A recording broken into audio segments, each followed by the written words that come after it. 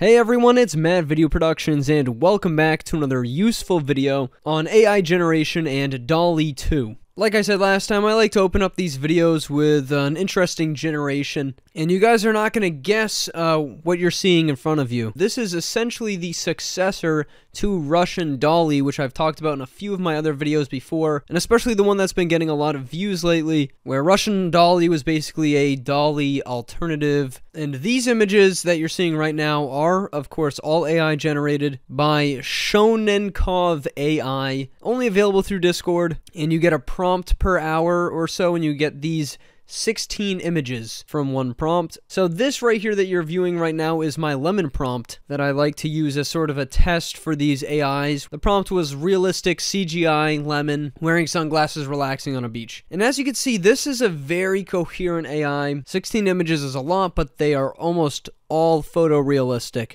We've got the lemon, we've got the beach, we've got the sunglasses. There's no sort of character of the lemon like a CGI Pixar character, but I'm guessing the translation to Russian didn't really include that part very well. But it turned out really great, I think, nonetheless. These are super photorealistic. This is a really large model, so I figured I'd just sort of open up talking about these awesome generations and this new AI that is really quite good. If this AI could upscale and produce larger images and was more easily accessible, I'd include it on another list. Anyways, moving on to Dall-E 2. As we all no doubt know by now, Dall-E 2 is absolutely incredible, and it can generate some really incredible images, photorealism, really cool art, almost anything you want. And no doubt that you guys want access to Dall-E 2. So today I'm going to be sharing some stuff that I have learned so far on how to get access as soon as possible to Dall-E 2 from OpenAI. And this took a little bit of researching, but it was definitely worth it. So if you want access to Dall-E 2, no doubt I'm pretty sure everyone watching this video has clicked the join waitlist button, which will be linked down below. And this is how you more or less sign up to get access to Dall-E 2. So of course it's first name, last name, email. Then they have some interesting links to your Twitter profile, your Instagram profile, and your LinkedIn, and then they ask which best describes you.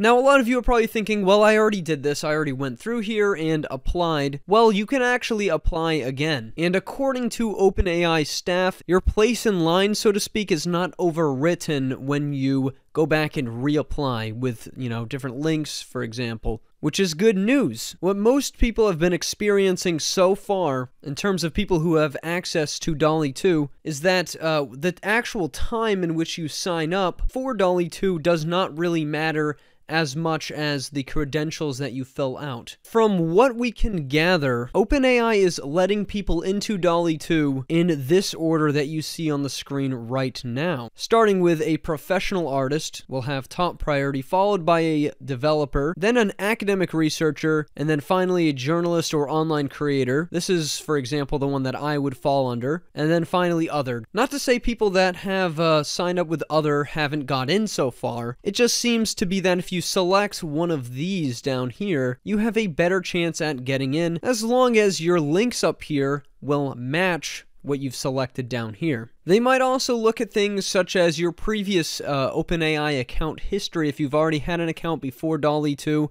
which I did, I played around with GPT-3, for example. They're looking for your possible contribution to OpenAI's Dall-E 2 or just OpenAI in general. So obviously professional artists can try out Dall-E 2 before others, which we've seen a ton of. A lot of professional artists have been given access. Developers and academic researchers, or developers/academic researchers on Discord, and they were saying that they put in their LinkedIn, which included their school and their major, which just so happened to be in computer science, which will give them a sort of a bump, and it was from a reputable school. As for journalist or online creator, this one's pretty tough. It seems like some online creators really get access easily, especially if they already make sort of AI content, OpenAI content, or Dall-E 2 content. But if you're just a regular old online creator, your content doesn't really necessarily focus on artificial intelligence or anything like that, you're not really given as large of a chance.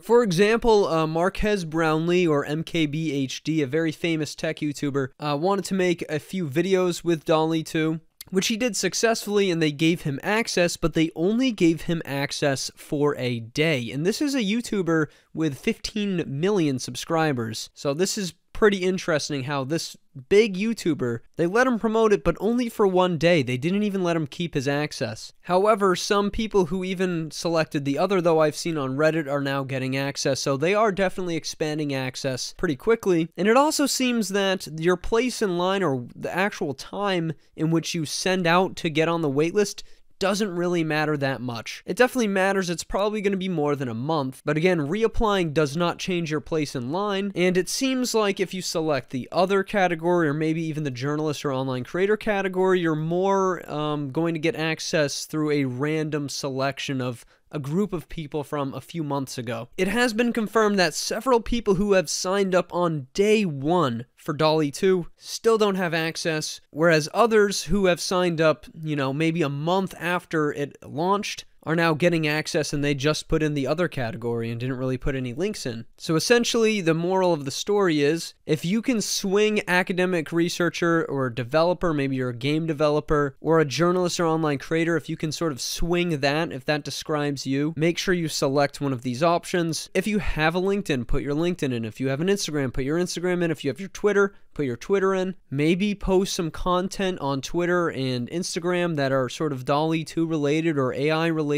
And of course, your email and your name. But that is sort of the big thing here, is reapply for Dall-E 2 access if you just put in other, didn't put any links in, because this will sort of bump up your chances of getting access sooner. According to all of the information that I can gather from the Dall-E 2 Reddit, from different Discords, and from people on Twitter, and talking to people who have gotten access so far. So yeah, everyone, that's going to be it for today. I hope this very specific information on how the OpenAI acceptance process for Dall-E 2 works was helpful. I know it sort of helped me out. But yeah, I'll see you guys in another video. We've got some interesting stuff coming up on Midjourney, so get excited for that. And I will see you guys in another video. Thanks for watching. Goodbye.